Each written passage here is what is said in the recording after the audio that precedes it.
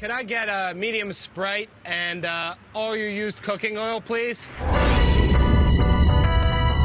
My name is Josh Tickell. I've spent my whole life promoting a sustainable planet. It's entirely possible that your next car could run off of biodiesel produced by microalgae. Wow, tastes like peanut oil. Wind power could provide 100% of America's electricity.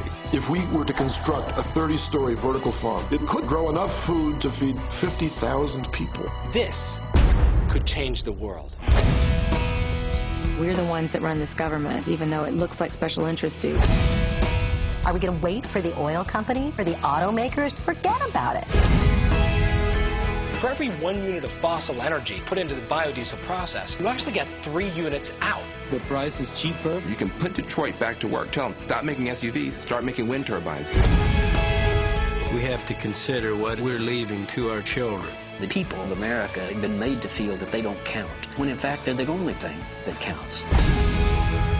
I wanted a more fuel-efficient car, not so much because I'm some kind of do-gooder, only because I don't like going to the gas station. It's the most patriotic thing I've ever done.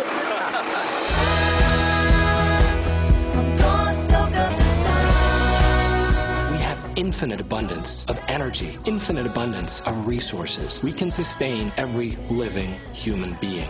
The choice is ours.